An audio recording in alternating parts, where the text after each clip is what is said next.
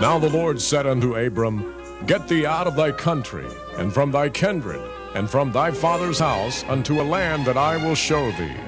And I will make of thee a great nation, and I will bless thee, and make thy name great, and thou shalt be a blessing. And I will bless them that bless thee, and curse him that curseth thee. And in thee shall all families of the earth be blessed.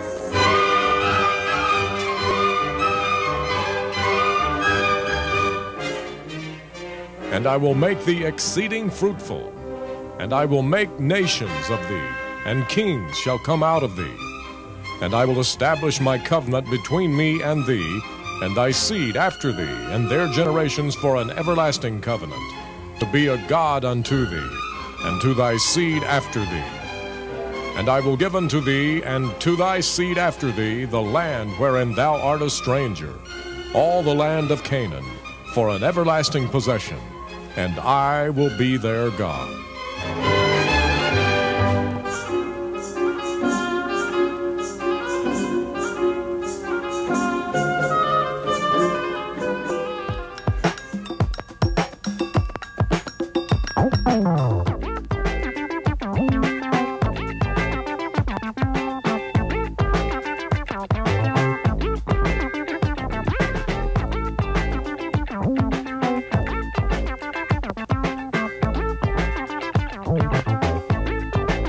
From Dallas, Texas, it's Zola Levitt Live, featuring tonight Zola's teaching on the Abrahamic covenant, the promise of God.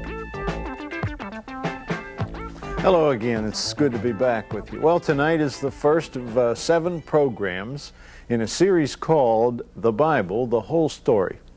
And tonight, the Abrahamic covenant, indeed, the most significant promise in the Bible, one we're still living under. This program is dedicated by Christian friends in memory of Leslie C. Kestner.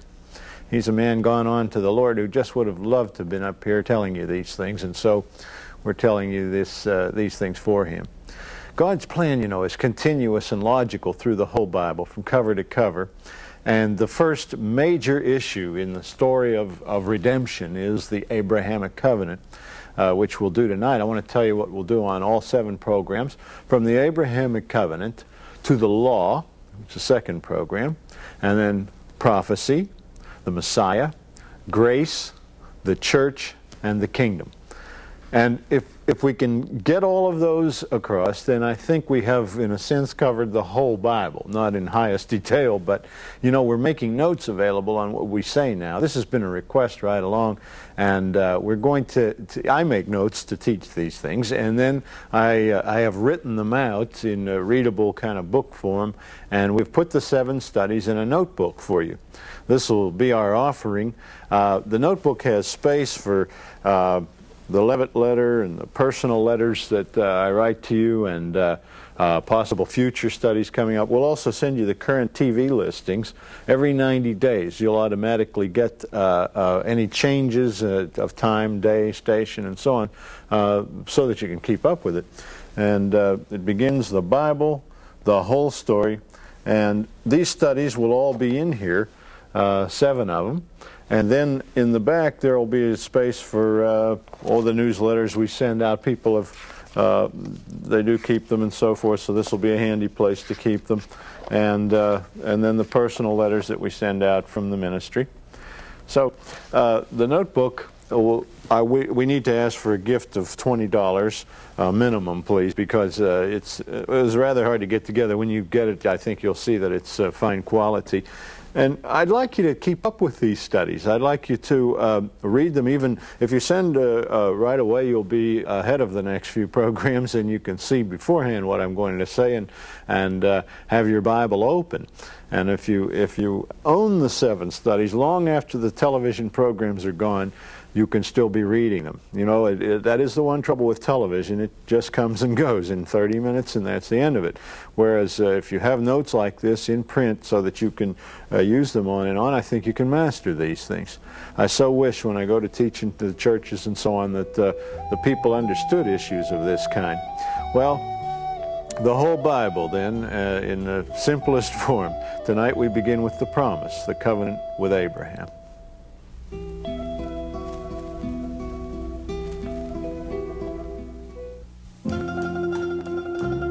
Great Sea, the Mediterranean, and the Nile, the river of Egypt, and the lonely Sea of Galilee, the waters of the Bible lands.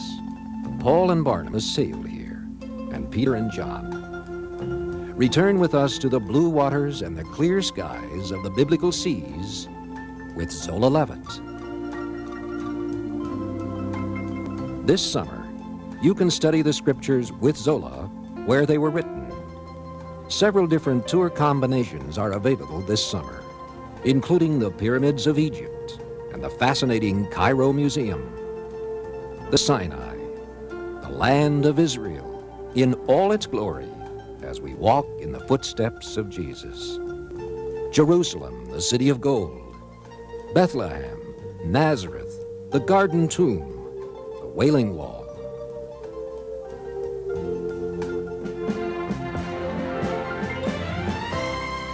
And then the beautiful Mediterranean, visiting the Isle of Patmos, the marble city of Ephesus, Athens, Corinth, the birthplaces of the Christian Church and the New Testament. A memorable summer cruise you won't want to miss.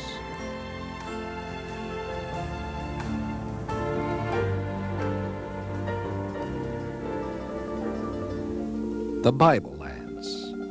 Beautiful, historic, spiritual. See them this summer with Zola. For information, write Zola, Box 12268, Dallas, Texas, 75225.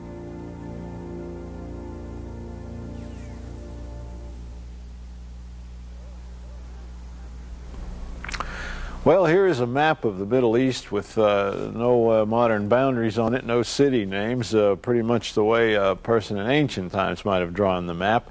To orient you, over here is the Mediterranean Sea, and down here the land of what is now Israel, and Turkey way up here, Mount Ararat, where the Ark settled finally. Down here, the city of Ur by the Persian Gulf. To start at the beginning of the Bible, where was the Garden of Eden? Don't know, but it was somewhere on this map. It was somewhere inland from the Mediterranean Sea, and of course, after the flood, the Ark settled up there to the north at the top of this map in Turkey, and the people got off the Ark and went evidently south. The Tower of Babel in Genesis 11 is the next interesting issue, I think, and it was somewhere in the land here, this massive desert, and probably along in the Tigris-Euphrates valley, the Mesopotamian valley they call it, where there was fresh water. You see the rivers go northward from Ur in this direction, and so they settled in the fertile valley and avoided the desert, of course. And then God didn't like it. He didn't like the Tower of Babel. It was a pagan shrine, really, and he dispersed the people. You well know the story by confusing their languages. Babel in Hebrew means confusion.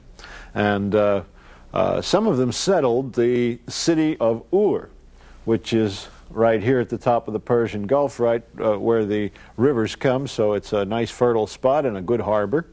And a very logical place. You know, people who question the Bible used to say, well, where is Ur? Abraham is supposed to have come from the city called Ur of the Chaldees. Show us Ur and we'll believe the legend. And they went on that way right up until Ur was found. And let me say, this was some advanced city. It had a wonderful university that was found, a library, cuneiform tablets with records of foreign trade and exchange and so on were found and were read, and we know something of the culture of the people of that time. And we're talking 4,000 years ago. But Ur is there, and the ruins can be examined. And, you know, Abraham went with his family from Ur to Haran, where his father Terah died, and then he got to Haran, stayed a period of time. Haran is on a northern tributary, as you see there, from the Euphrates River. God spoke to him and wanted him to go to Canaan. That's the ultimate destination. And so they went south, and the route you see looks a little bit circuitous, but of course you wouldn't go from Ur and try and cross all these desert flats to go to Canaan. You would be obliged to follow that river, and so that you'd have the fertility, and so your animals could drink and so forth. So up to Haran and then down to Canaan is the logical way to go. It's fascinating, this journey from Haran to Canaan, the second part. It's very symbolic. It's a journey made by the Jew, Abraham, to possess the land, and then later made by the church, Rebekah, to marry the bridegroom. Think about it for a moment. The Abraham part is obvious. God said, get thee up and go to Canaan, I'll give you the land, and so on. The scriptures we read at the top of the show. And the church, though, being Rebekah. Rebekah, like the church, will marry a stranger because she has met the servant of the stranger and seen the gifts of the bridegroom. The servant is the Holy Spirit. He comes from the bridegroom, and he woos us by showing us the gifts, and so we are willing to follow the Holy Spirit and to marry the bridegroom we have not seen. Rebekah, in that sense, is a type of the church, and she traveled too from Haran. Remember, Abraham didn't want a Canaanite girl for his son Isaac's wife. He wanted somebody from Haran, from his own family, sent the servant there, and she was willing to travel back and marry the bridegroom. It's a very fascinating comparison. As in the whole Bible, the Jew does it first, then the church does it, and the things that the Jew did, 1 Corinthians 10:11, are for examples for those upon whom the ends of the age are come, which is to say, examples for the church. Well, that's the map of the time, with no modern boundaries to interrupt our view of things, and we can see just where Abraham went. God's command to him, what we call the promise, of course, it begins in Genesis 12:3, or 12:1-3, I should say. Those three verses are among the most important in the Old Testament. It's what I call the promise. It says, now the Lord had said unto Abram, get thee out of thy country, and from thy kindred, and from thy father's house, unto a land that I will show thee. And I'll make of thee a great nation, and bless thee, make thy name great, and thou shalt be a blessing, and so forth, as Don read at the top of the show. I'll bless them that bless thee, and curse him that curseth thee. And in thee, this is very important, in thee shall all families of the earth be blessed. Well, there's a lot of truth to it, and I could go on explaining those three verses, and I should say subsequent verses, on and on through Genesis 13, Genesis 17, and so on, that amplify especially the land grant. I'm going to give you that land, Canaan. We can see it's still in force. Canaan, of course, is what they called Israel. Well, I should say what they called Palestine before the Philistines started to call it that. But anyway, it's the promised land, the same land. And you know, the promise, the covenant, is everlasting, forever. It's still in force, and we're still living under it. And how can we prove that we're still living under it? Well, because the very people, the descendants of Abraham through Isaac and Jacob, through that marriage of Isaac and Rebekah and so forth, are the people who are in the land. Canaan is possessed by those people. And I want you to think about the impact of a 4,000-year-old promise being restored in this generation, in this century, when we're alive. The very people come back and repossess the land. You know, of course, the Jewish people were dispersed for a period of nearly 2,000 years. And the amazing part of it is, after all of that, they come back to take the land, and no other people in history, concerning no other land, ever did a thing like that. To realize the odds of that happening, say, here in America, we would expect that after 2,000 years, the original Indian tribes who were here when we immigrants from Europe and so forth arrived and took that land, are going to come back. In 2,000 years from now, there won't be a Dallas and a Chicago and a New York and a Los Angeles. Those are going to be Indian camps. You say, well, it probably won't happen that way. It probably won't. And this shouldn't have happened either. When God picked out the children of Israel, they were one couple, Abraham and Sarah. And then at a later time, when the promise was renewed after they came out of slavery in Egypt, they were just one of 100 marauding tribes in the Sinai, nobody special. In those days, everybody were the chosen people, if you know what I mean. They all thought they were the chosen people, and their gods were the real gods. So this promise runs through the perishing of 100 civilizations, including the Roman Empire, and brings us down to 1948, when the Jews did recover the land and repossess it, and then down to just a short time ago when Jerusalem's made the capital, and we're living in the fulfillment of that promise. Now let me say this, if the veracity of the entire Bible depended on this set of 3 verses, on this promise being fulfilled, nobody could doubt that the Bible's true. This isn't guesswork. This wasn't the writing of somebody who just predicts the future from a crystal ball. That's way too difficult to make such a prediction. Let me give you an idea of what the span of 4,000 years is like as against other countries' history. Our country, the United States of America, has been a country about 200 years. Great Britain, which ruled the empire upon which the sun never set, counts about 900 years. Rome existed, the empire that dictated life and death to the known world, 2,000 years ago. That's only halfway back to God's promise to Abraham, I'm going to give you this land, and you'll be a blessing to all nations, and so on. That's 4,000 years. Unparalleled. I don't care what people you mention and what part of their history, you're not going to find a span like that of people observing the same religion, the same culture, and coming back to retake the same land. And this through the thousands of years, the millennia of occupation of the land by stronger foreign powers, beginning with Nebuchadnezzar and the Persians and so on, through the Romans, through the Muslims, through the sundry Arabs, through the Turks, through the British, and finally back to Israel, back to the Jews. This through that much occupation, through the dispersion of 2,000 years, and they hung together and returned back, celebrating Passover, carrying the same Bible, singing the same hymns. Through all the persecution in the foreign lands in all that time, and finally through the Holocaust, without peer. No other people has sustained the loss of 50% of their entire race. That is to say, in the Holocaust, 50% of the Jews of the world were killed. And they still recovered. The other half recovered to come back and possess the land. What for? Why did God pick these people and make them a remarkable promise like that? Well, they have a mission. First of all, He didn't pick them for their virtues. I would like to say that, being Jewish, but it wasn't for the virtues. Abraham's life is one of many sins, if you read it, but also of great faith. His faith was counted unto him as righteousness. But so it wasn't for their virtues, but because of a peculiar mission they had.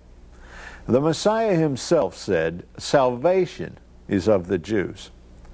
In John 4:22, when talking to the Samaritan woman, He told her, salvation is of the Jews. It's a remarkable statement. Looking around today, we wouldn't say salvation is of the Jews, but in a very clear historical way, if we look back, the missions that God sent the Jews to perform are very, very key ones. First of all, when God had the original problem with the Tower of Babel, it became clear He couldn't work with all peoples. They were just too pagan. Noah and his family were the only believers at the time of the flood, evidently, and now at the Tower of Babel, there was just one people to call on. In Genesis 11, where you read about the tower and all that paganism, build a tower to reach unto heaven and so on. When you read about that, at the end of the same chapter, you read about Abraham and his family. So to begin with, God chose Abraham to be the mission to the whole world by God, so to say. He destroyed the tower, sent the people away, but said to Abraham, you get up and go to Canaan, I have plans for you. Then the plans become more clear as he starts to use, just here and there, the people of Israel to witness out to the Gentiles around, as when Jonah went to Nineveh. There were no people under the law in Nineveh. Nineveh was a Gentile capital, an interesting place, the fashion capital of its time, you might like to know. And Jonah was sent there, and he was reluctant. Jonah was one of the most reluctant missionaries in history. He never liked fish again, but he did get to Nineveh. And he spoke to the people there and told them to repent, and somehow he did convince them to repent. Even the king came in sackcloth and ashes and repented of his sins when Jonah told him the word of the Lord. So that's a small instance of a mission by an Israelite to the rest of the world, sent by God. It's a very definite that Jonah didn't decide one night he really ought to go to Nineveh and tell them to repent, but God sent him. And then it reaches, of course, its ultimate fruition when Jesus, the Jew, comes to the whole world, where God says, God so loved the world that he sent his only begotten Son. It's very clear, but the thing is, he's an Israelite. Jesus, of course, a carpenter of Galilee. I don't think it needs proving Jesus is an Israelite, but he was sent to the whole world. Now, he remained in Israel, and he witnessed exclusively to Israelites, but that was to arm people, to convert certain people, to send them forth. And then we see it really start to happen in the book of Acts, in Acts 10. Cornelius, the first Gentile to be witnessed to and brought to salvation, who was sent to Cornelius but Peter, an Israelite to a Roman officer to tell him about salvation in the Jewish Messiah. So again, a Jew sent to convert the Gentiles. And then Paul, in a greater way, sent out into the empire. Oh, Paul had a tough mission. There weren't very many people in the empire very interested in God or very interested in the Jewish Old Testament, which is all Paul had to bring them. And yet he went forth, and through the enabling ministry of the Holy Spirit, he converted people right and left in the empire and built these marvelous churches. And without that particular mission, I dare say it would be difficult to get saved in the United States. We'd probably have to go to Jerusalem to be saved. Paul took it across the seas, and then it continued on from there. And so these are missions God sent Israelites to do. The remarkable thing is it's not over yet. The term salvation is of the Jews will reach one of its great fulfillments in the tribulation period, when 144,000 people will be sent forth to tell the word. Revelation 7:3 makes it very clear. And these 144,000 are clearly defined in that verse. They are 12,000 of each of the 12 tribes of Israel. That's what it says. You know, I've had this argument time to time because there are certain cults that think they are the 144,000. And that's terrific. I'd like to be one of them myself. But I'm going along in the rapture with you. I'm not waiting for the tribulation period. But the 144,000 are defined right in that verse. I had a man say to me once on my local radio program where people can call in, why do you say that the 144,000 are Israelites? And I had to answer, I didn't say that. God said that. I'm just quoting that. And I read him the verse. He'd never really even read it, and he thought he was one of the 144,000. No, again, it's a mission by the people God chose. And when did he choose them? But more than 4,000 years before that assignment, that difficult assignment in the upcoming tribulation period, it was when he made that promise to Abraham. That is the greatest meaning of you'll be a blessing to all nations. How can one people be a blessing to all nations?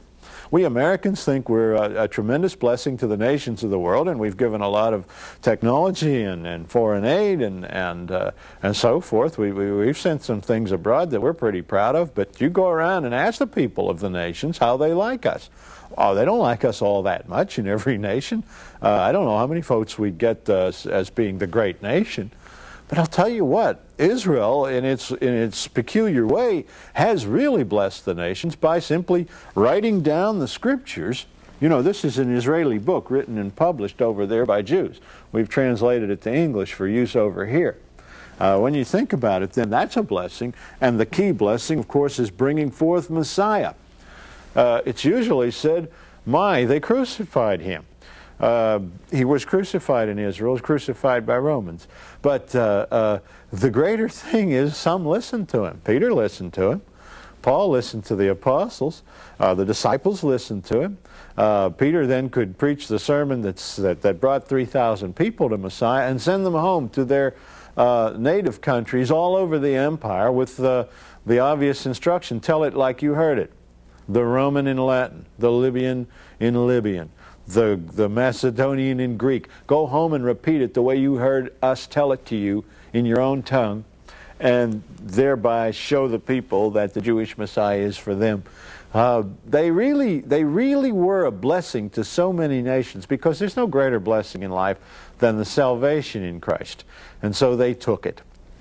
Scripture says, I'll bless them that bless thee and curse him that curses thee. God promised also that kind of thing, and historically it's been determined that way. The people that have blessed the Jews have reaped the blessing. The people that have cursed them have reaped some curses, and a reading of history will show that that verse, Genesis 12:3, has really been borne out as well. So what's the lesson in it all? Witness and reap. The problem with the salvation of the Jew is today we've kind of let down and stopped witnessing to the Jew. Nobody can become a Christian and spread the gospel unless someone tells it to him. There are no born Christians. All the Christians have to be brought to the Lord one by one. So go to them. Go to your Jewish neighbors. Tell them the gospel. It's tough. I think it's tough to witness to Gentiles, to tell you the truth. I get nowhere with them. You're being sent forth to witness to all men. You have to include the ones God chose. It just has to be. That's what I have to say on Abraham and his covenant with God. It's all written down here in our notebook. The notebook is about the whole series, the Bible, the whole story.